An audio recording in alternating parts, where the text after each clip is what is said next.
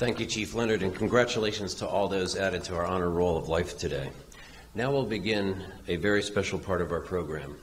I'd like to introduce a man who has been a key supporter of the Honor Roll of Life since its inception 12 years ago, Howard P. Milstein, Chairman of New York Blood Center's Board of Trustees. Now, many people call him Howard, many people call him Mr. Milstein, and many people end up calling him Dr. Milstein. So he doesn't have an MD yet, but he's very close. Howard's leadership has been central to the growth and development and groundbreaking research of the New York Blood Center. Lines like that sometimes seem hollow, but this case is very unique and very true. Highly intellectual, highly driven, he believes that nothing can't be done, and he's always willing to help in any way he can. It's extremely phenomenal to work with a gentleman of this capacity and power. He's been instrumental in guiding partnership with FDNY on this program and many other initiatives. As many of you know, Howard is a long-term supporter of FDNY and in fact was made an honorary battalion chief in 2012. In every organization Mr. Milstein touches, he is building on a legacy of 3 generations of the Milstein family in philanthropic and civic causes. His family has long believed that they can help doctors help people, and helping people is what it's all about. His family's support for healthcare institutions in New York is legendary. Support and leadership for such institutions as New York Presbyterian Hospital, Weill Cornell Medical Center, Rockefeller University, and the National Cancer Institute. In addition to being chairman of the New York Blood Center, Howard is chairman of the American Skin Association, the Howard M. Jones Foundation for Reproductive Health, and the Milstein Medical Asian American Partnership Foundation, which brings together leading research and medical talent from institutions in the United States and institutions in Asia. He's also on the board of the United Hospital Fund and the Nicholas Children's Healthcare Foundation. He served on the board of Weill Cornell Medical College for more than 20 years. Howard is a true friend and supporter of both the New York Blood Center and FDNY, and I am especially pleased that he is leading the next portion of this program. Howard.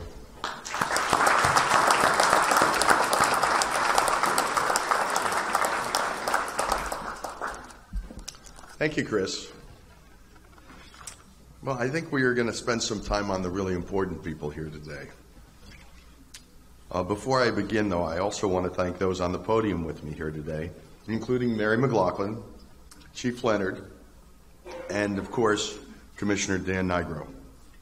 Commissioner Nigro and everyone in the de Blasio administration, including the mayor, have been unwavering in their support of both this program and the New York Blood Center's life-saving mission.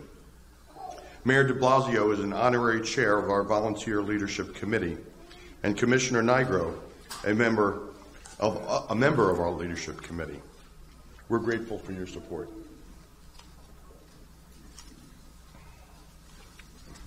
I'd like to take a moment to honor the memory of former Fire Commissioner and Blood Center trustee, my friend Nick Scoppetta, who passed away last month.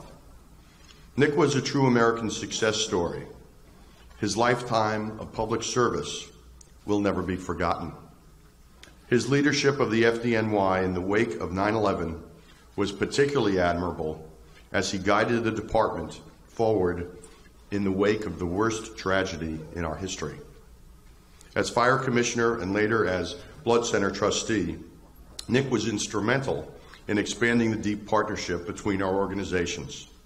Nick's leadership and example inspires the work of the New York Blood Center every day. The dedication of Nick Scoppetta and his successors, Commissioners Cassano and Nigro, are impressive to be sure, but not surprising. Saving lives is what FDNY members do, and giving blood, becoming a part of the bone marrow registry, and stepping up when a donation is needed, all of this is a natural extension of your mission. Your lives are dedicated to others, whether it's running into a burning building, responding to accidents, medical emergencies, or natural disasters, or giving of yourselves through programs like this one, so that others might live. The FDNY never fails to answer the call. And as Chris mentioned, saving lives is the mission of the New York Blood Center as well. Through all of our efforts in the fields of hematology, transfusion medicine, and cellular therapy. The NYBC is engaging in cutting-edge research and creating innovative new blood products and especially new therapies to help people. In addition to our bone marrow registry, NYBC is also home to the first and largest public cord blood bank in the world. We're a world-class research and educational institution, as well as a local, regional, national, and global resource dedicated to saving lives every day. Our collaboration over the years has proven that the FDNY and the New York Blood Center are indeed a perfect match. So this morning, as we do each year, we're going to meet two bone marrow recipients and donors who made their recovery possible. One of our recipients is 3 years cancer-free. The other has been cured of leukemia. These reunions are always an emotional reminder of why it is vital that people sign up for the bone marrow registry. If anyone is interested in registering or has questions regarding the donation process, there will be a New York Blood Center representative in the back of the room after the ceremony to assist you. Registering is as simple as a cheek swab, but as you will hear, it can make the most meaningful impact in someone's life. We'll now meet four incredible people brought together by fate and our program. At this time, I'd like to welcome John Lamont Ragland to join me on stage.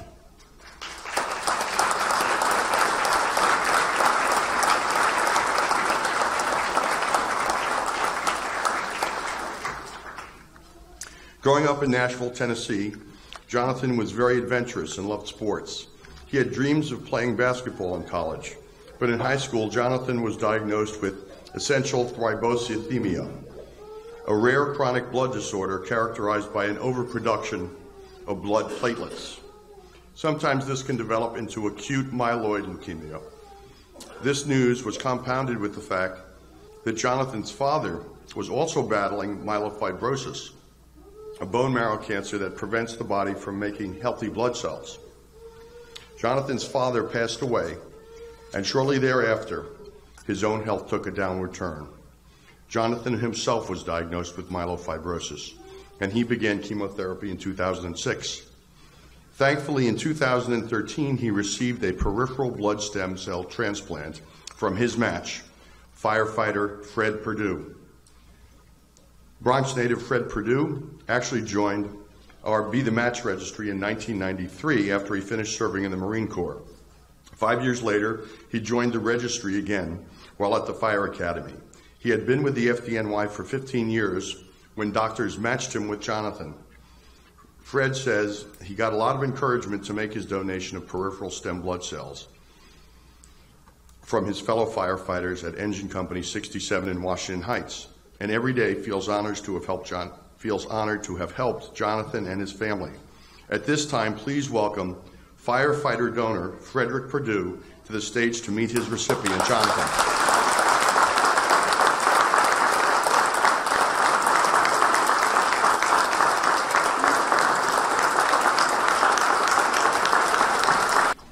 Thank you. I'd now like to invite Amy Alcorn to the stage.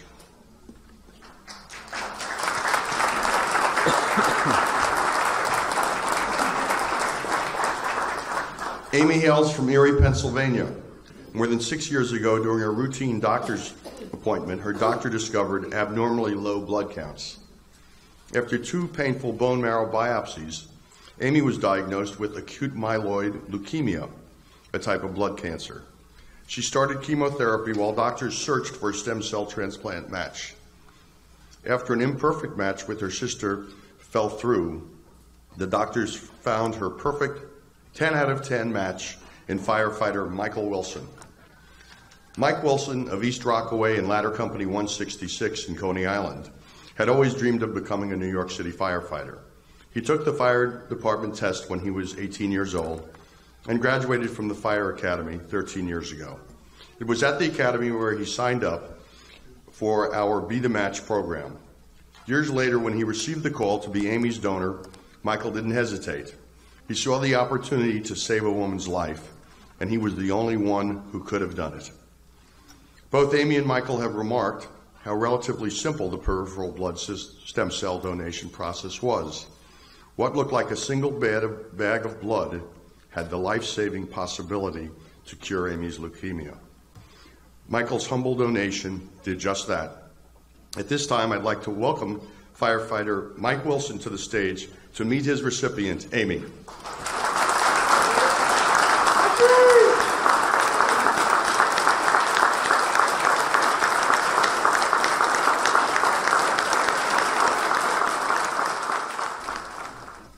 Thank you. Simply put, the FDNY bone marrow program saves lives. Today's stories are an emotional reminder of why we do what we do. I encourage anyone interested in signing up for the bone marrow registry to go to the table set up at the back of the room. I'd also like to remind the members of the media that the donors and recipients will be available for a press conference in the rear of the room.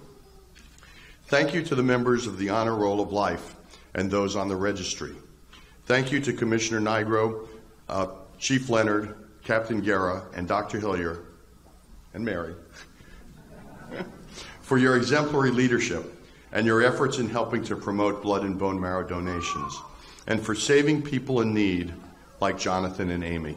And thank you for coming today.